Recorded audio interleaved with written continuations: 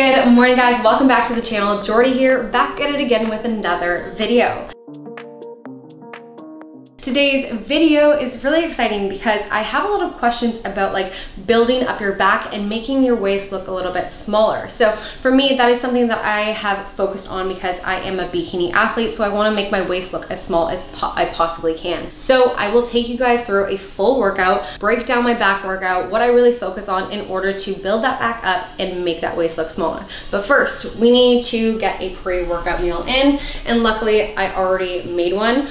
It doesn't look cute, but I swear it actually really tastes good. So right here we have 50 grams of cream of rice, 50 grams of banana, 30 grams of protein, and a scoop of peanut butter on top. So that is just a balanced meal that I'm going to have pre-workout in order to make sure that I'm fueling my system before I go into it. So as I'm eating my pre-workout meal, I just want to make sure that I have my pre-workout already ready and my BCAAs for my session. So I take these BCAAs, so they're the Beyond BCAAs and EAAs. So they are essential amino acids. So these already help kind of rebuild your system and get more blood flow to your body to already start recovering as you're working out. So I always sip on these intro workout. What's cool about these EAAs is that they have nootropics in them as well. So it actually helps you focus even more and it doesn't give you that crash after your workout. And then my pre-workout of the day is Pride. So this is the flavor Fantasy Soda. And this is by far my favorite flavor of pre-workout I've tried in a very long time.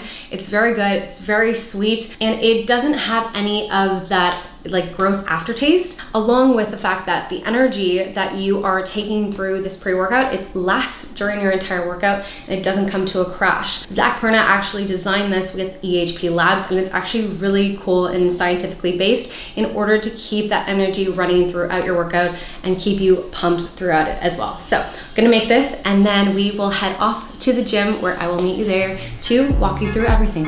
Do just what you want. You're the one I trust,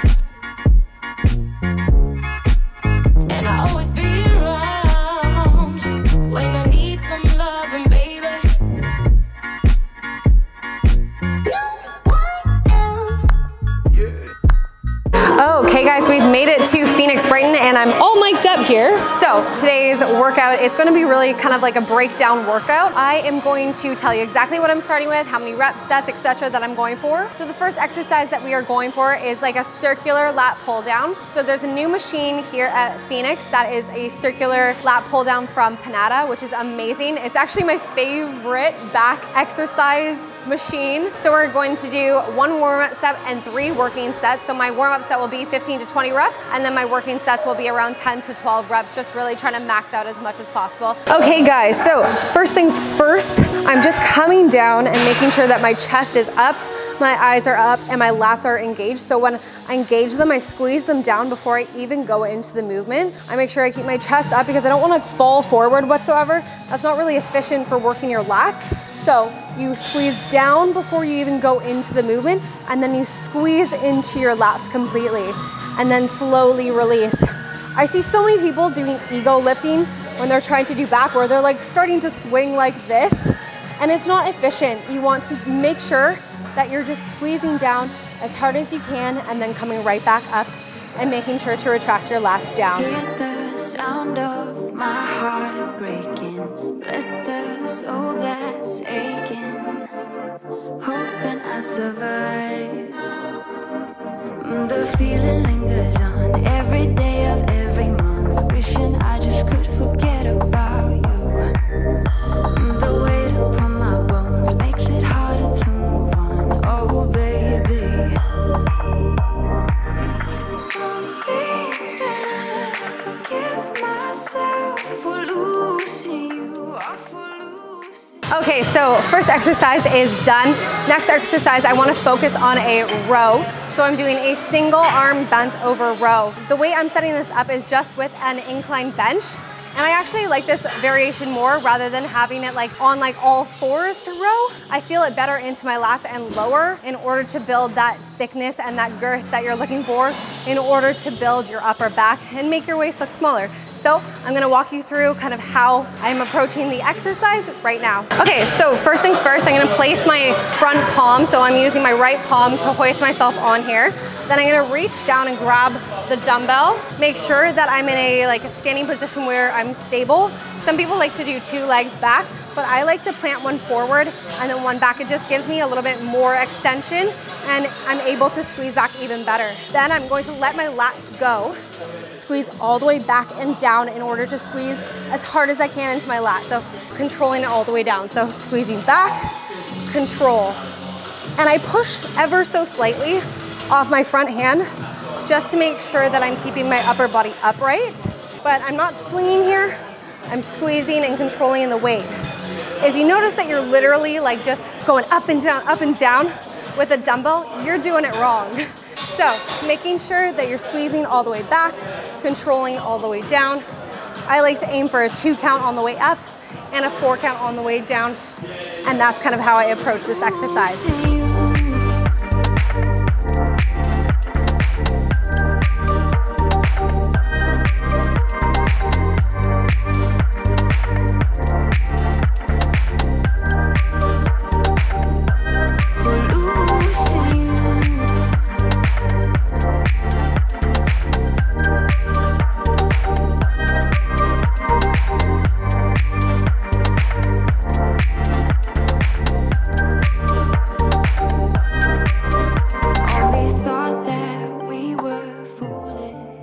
Exercise we are doing is another pull down, but this time it is going to be a neutral grip pull down. So this is just another alternative for you to do. I like to hit my lats from multiple different ways in order to kind of increase growth and increase blood flow to the muscles there. So I'm going to focus on really kind of keeping a neutral grip and squeezing down into my lats as much as possible, not into my traps because I'm trying not to grow them whatsoever because I am actually quite trap dominant. It does not take much for me to grow them whatsoever. So I want to turn them off so that that doesn't grow.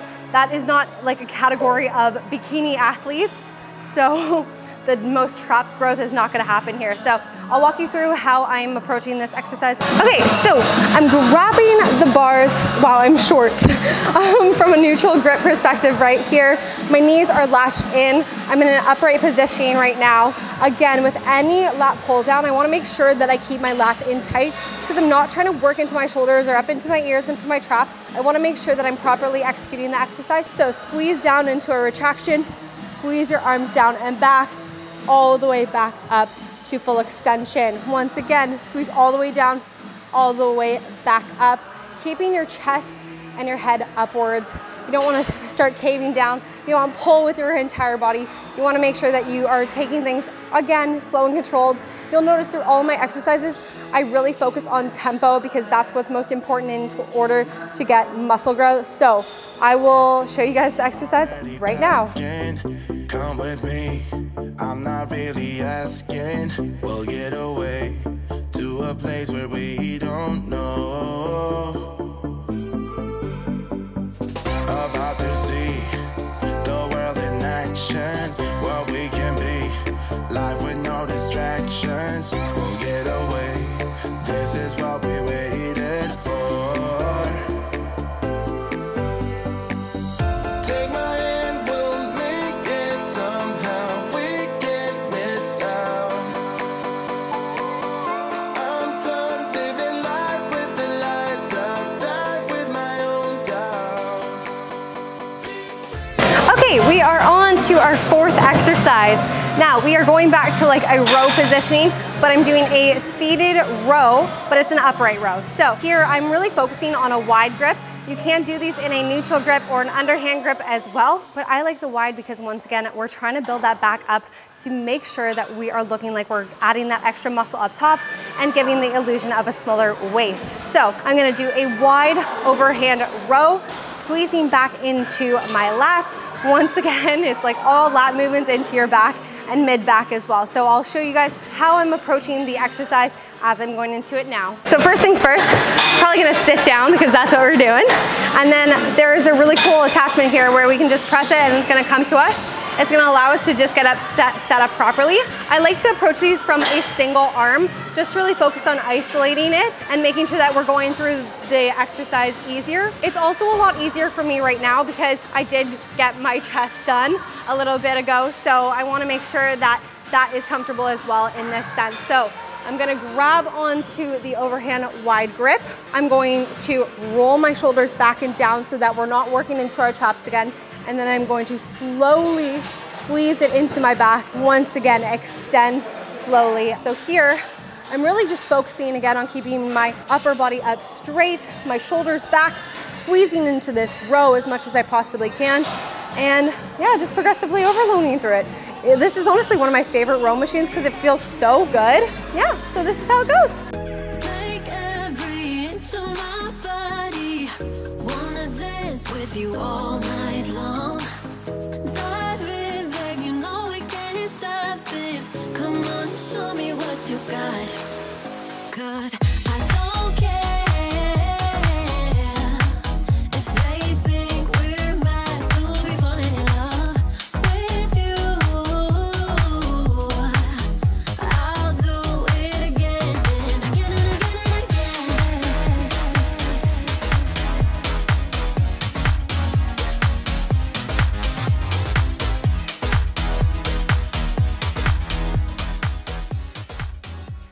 Next up, we have a straight arm pull down with a rope attachment. Now we're gonna be on the cables now, and I really love this movement because it feels really, really good once again on your lats, and it really burns them out. So I normally either warm up with these to activate my lats, or I end my workout with them just because I want to make sure that I burn out my lats as much as possible. So I'll probably do this and then some form of like a face pull or a rear delt fly in order to really squeeze and finish off my back. So I'm gonna go super light with this to begin with, just because I wanna make sure that you can see my form first before I go into it. So first things first, I'm going to grab onto the rope at the end of it. I'm gonna squeeze my lats down, and then I'm gonna take a few steps, and the rope's already gonna have some leeway with it in order to be pulled. Then I'm going to kind of bend down a little bit more, squeeze my lats down, and make sure as I'm squeezing down, I'm keeping the arms straight, but I'm squeezing the elbows right to my side and then extending right back up. And here I'm not pulling through my traps, I'm not pulling through anything else. It's literally into my lats. I can feel it pulling straight down and all the way back up. Once again, trying to control this movement as much as I possibly can. That's one thing I really want you guys to learn through kind of muscle building and trying to build the physique that you want. You need to make sure that you're going slow and controlled through everything and doing the exercises properly in order to progressively overload throughout your sessions.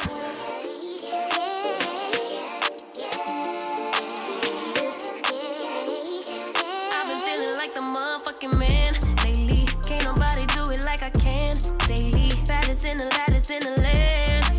Body turn your nigga to a fanny up, fanny up. I made it where I'm at on my own.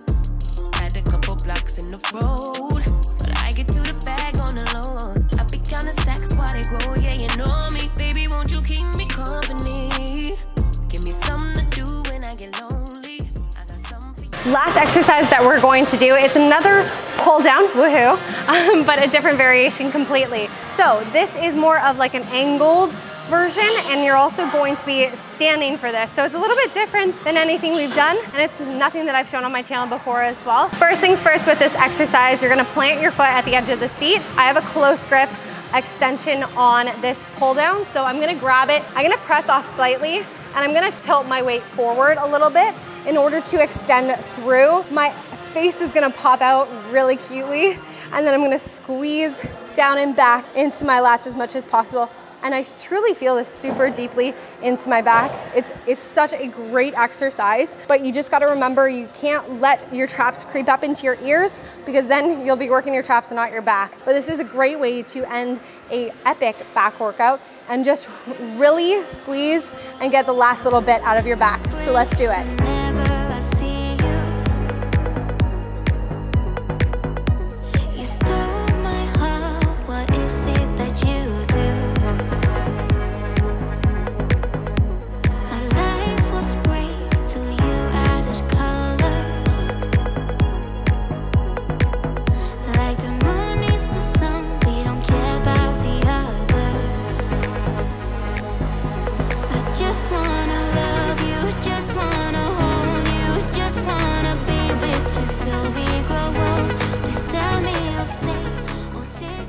Okay guys, that is my back workout done. It actually felt really, really good.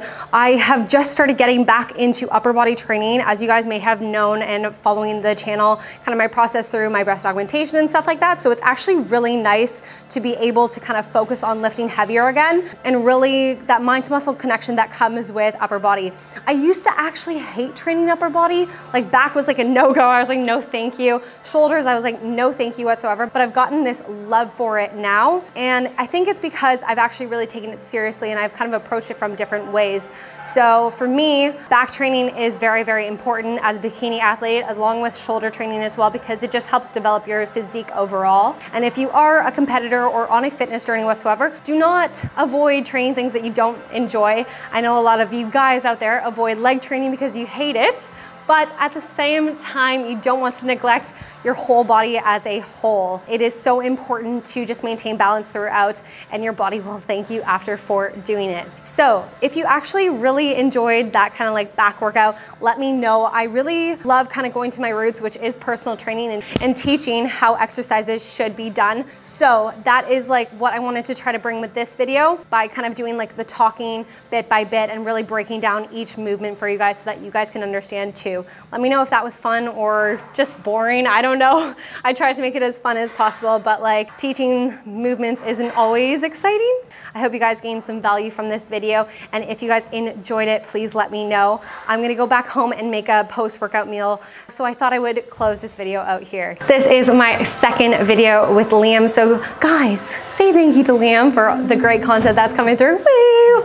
But if you guys enjoy this video, give it a thumbs up. Don't forget to subscribe, turn post notifications on, and I will see you guys in the next video. Bye.